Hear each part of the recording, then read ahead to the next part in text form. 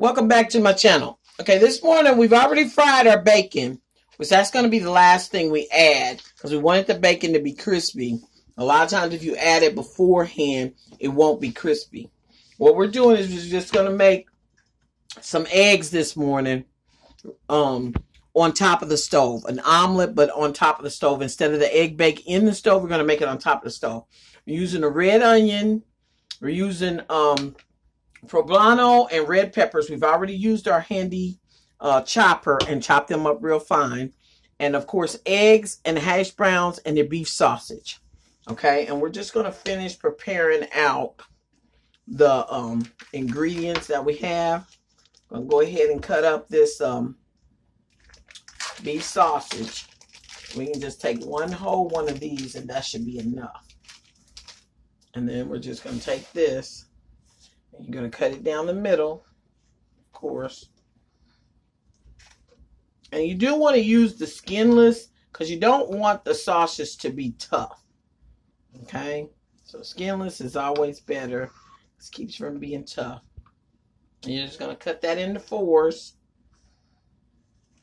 Okay? After you cut that into fours, then you're going to start slicing it. Okay?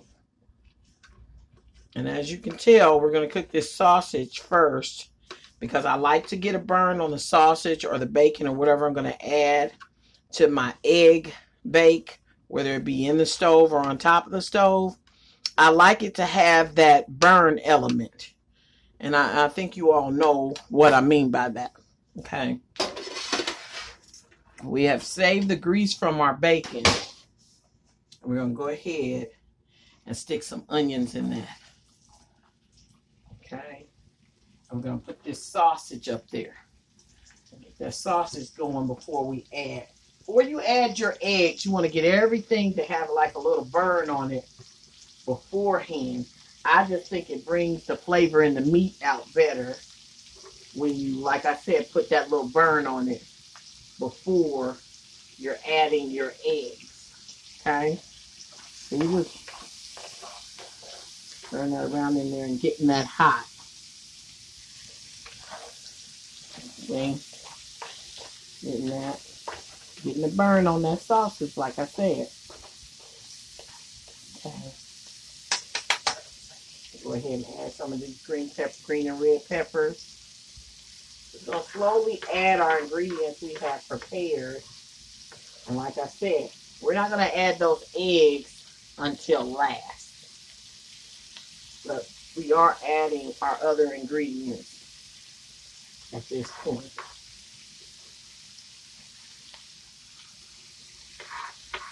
Okay. So we use probably a third of a poblano, a large size poblano pepper, and a third of a red pepper. And then we got these simply potatoes, hash browns. Let's open those up. And we're not even adding these yet. But once you add these potatoes, you're going to add a little bit more oil. Because this right here, that little bit of oil is not going to be enough to fry those potatoes. And like I said, the eggs are going to get added last because we still want a crispiness about everything else. You know. Okay. Now we're going to get down. So we got our oil ready for when we get ready to add these. And we're just going to take our time adding these just a little bit at a time. See that? Just a little bit at a time. We're going to add those potatoes in. Okay, you see that? We've covered that up. Go ahead. And that was a whole package of that. So I guess that's probably about 2-3 cups of your shredded potatoes. And I use that because I made it a lot easier to... Okay, now what we're going to do is we're going to add some grapeseed oil to this. Well, you might want to open her up or you won't get no oil out of it. Yeah. And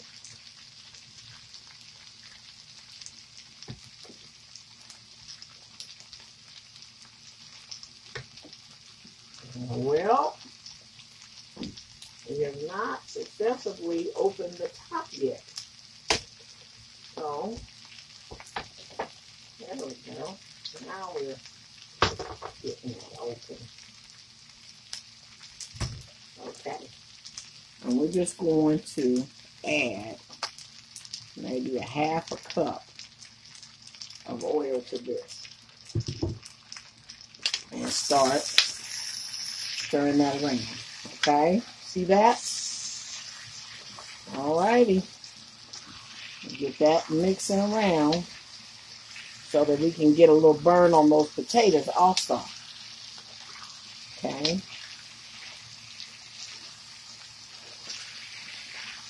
That's the one thing I miss from making my egg bake where I'm cooking it in the oven is you don't have any crispiness to your potatoes. Or you at least don't have that, I don't know what else to call it, but that burn flavor. Not burn as in burn up, but burn as in the fried qualities of the sausage and all of that. That flavor is just different. It is. It's really a different flavor. Okay.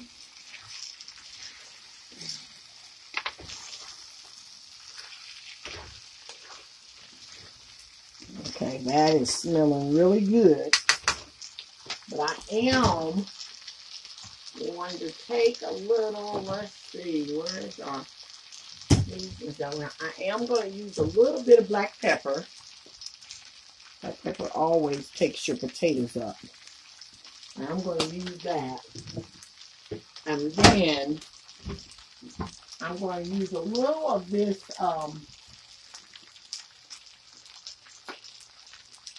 slap your mama Cajun seasoning. No, I'll take that back. We're going to use some of this to see how that turns out in it. Yeah, I like the coloring on that. I like the coloring on that. So I think the flavor will be real nice and something different, okay? So we're going to put that on in there. Okay. Now, you don't want to add too much seasoning because you got a lot of vegetables that are going to add to the flavoring. But you don't want to add a lot of content that's going to make it have a salt content to it. Okay, so now we're at the point where I think we're ready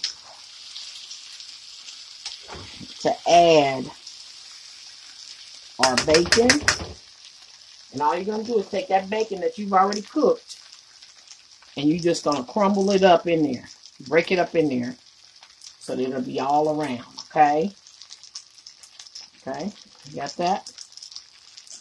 And that's all we're doing is adding that bacon to it. Like I said, we're just going to crumble it up. Now, the bacon's already been cooked, so it's crispy. And that's how I want you to make sure you cook it crispy, okay? And now we're going to fold this over. Now, for those of you who don't care for eggs, you're pretty much done.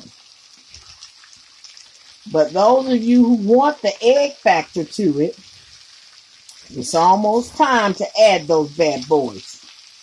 We're almost there, okay? See how that's looking? Learn to know what you're cooking and how you're cooking by looking at it. Okay? All right now. Let's get those eggs out and get them going. Okay? I'm going to add at least 4 eggs to this. You can do it in the center, wherever you want to do it at. It doesn't matter. Because eventually it's all going to mix up, okay? But do be mindful to turn that down a little bit to give you a little time because you don't want to burn. Alrighty, here we go. And you bust those yolks and you're just going to start mixing that around in there. Yeah, there you go. You see that? Mixing that around. You start seeing that white come. You know that egg is cooking. Okay? And we're just cooking that egg. Doesn't have to be mixed up perfectly. I tend to like it when I don't beat them too well together. Alrighty. And we're just getting all that cooked. Okay, you see that? Turn that back up a little bit. Now, if you need to add some more oil, you can. Okay? Remember, we're using grapeseed oil. That's a good oil for you. That's not a bad oil. So that's not going to be an issue, okay? There we go. And this is pretty much done. Now, you can cook this as hard or as soft as you like it. Everything's to a preference. Okay? Now, while that's cooking a little more, wash my hands. Then I'm just going to plug up this baby toaster so that we can stick our waffles in here. And this will be ready to plate in very few minutes. As soon as those waffles are done, this is going to be ready to plate up. Look at that. Oh, yeah. That's beautiful. Now, at this point, you know, even though we added our bacon and everything, at this point, you can also add a little spinach. I don't have any, but I just thought about it. And I said, I bet you that'd be nice with some spinach in that too. Okay, so that's another option for you. That you could put some spinach in it. And take the nutritional value up. You know, we're always interested in taking that nutritional value up on anything that we're cooking. You know, that's another creative way to encourage your kids to eat something that's going to be good for them and good to them.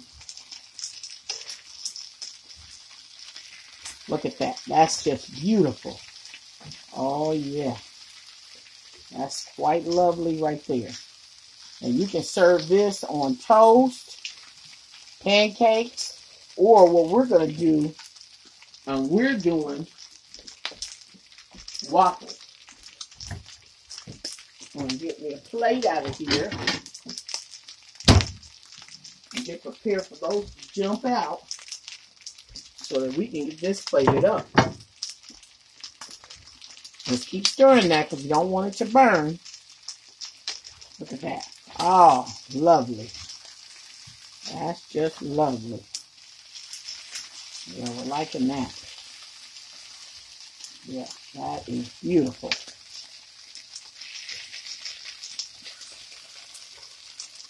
All right.